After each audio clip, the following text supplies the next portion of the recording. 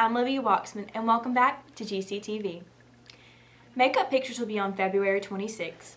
Yearbooks are now on sale. See Ms. O'Neill in room 4 for more information. February 23rd will be a distance learning day for freshmen and seniors. Sophomores and juniors will be testing.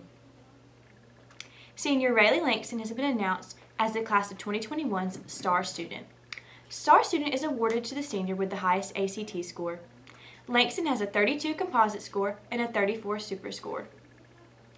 After years of focusing on her academic career, Langston is thrilled to earn this award. I'm so excited to receive this honor and very glad that all of my hard work has paid off.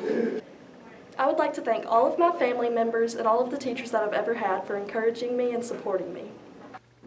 Langston would especially like to thank history teacher Murray Cowart, who she has chosen as her star teacher. I chose him because I've had him 5 times throughout my high school career, and I feel like he has prepared me for my collegiate journey. After graduating, Langston plans to attend Mississippi State University as a member of the Shackles Honors College. She hopes to earn a degree in accounting. Congratulations, Rayleigh, and good luck in all of your future endeavors. Now let's go to Chandler to see what Miss Long's computer science class is up to. What do computers and rubber ducks have in common? You would think absolutely nothing, but computer science teacher Stephanie Long recently showed her students how a rubber duck can help with their debugging skills.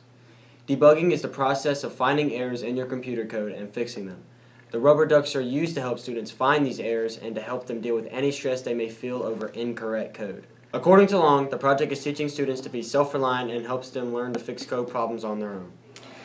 This entire lesson is teaching students that in computer science, you're not going to be perfect, and that there is a method to solve your problem, and that you can do it on your own. You don't have to be told how to fix it, and that the more you work with problems and the more you find bugs, the better you're going to get at actually writing code. Long students are looking forward to bettering their code skills by using rubber ducks. Now back to Olivia. Now let's go to Alyssa for Rebel Rundown. Thanks, Olivia, and welcome back to Rebel Rundown. Wednesday, February 3rd was National Signing Day. We had 7 football and soccer players sign from George County High School. Senior Kara Wager and Lexi Green signed with East Central Community College to play soccer. Kara Wager was a varsity starter for 3 years, while Lexi was a starter for 4. Senior Brianna Stansberry signed with Pearl River Community College and has also been invited to play in the Coast All-Star Soccer Game. From the boys soccer team, starter Angel Diaz signed to Meridian Junior College. The football team had 3 players sign: Blaine Morris, Derek Howell, and Malik Knight. Linebacker Blaine Morris signed to William Penn University in Iowa and played in the Tiki Bowl earlier this year in Florida. Center Derek Howell signed with Pearl River Community College. Malik Knight also decided to sign with Pearl River Community College, where he will be playing safety.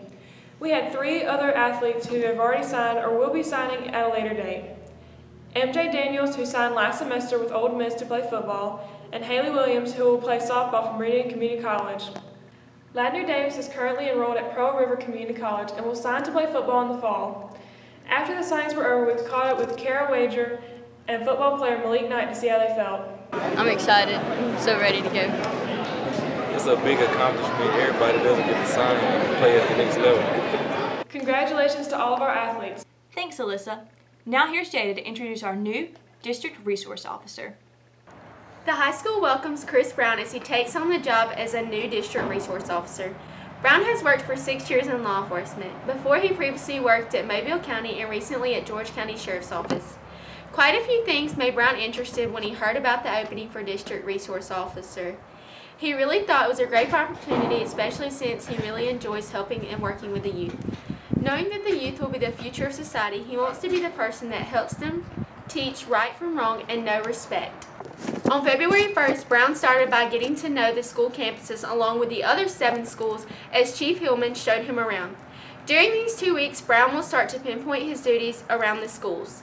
As of now, he knows he will be doing traffic, monitoring football games, and handling criminal issues. After getting to know the schools a little bit, Brown will soon meet with Chief Hillman and administration to discuss the issues happening around campuses. Now let's pass it to Alyssa for the poll of the week. With Valentine's Day right around the corner, we caught up with some students to hear about their best and worst Valentine's Day gifts.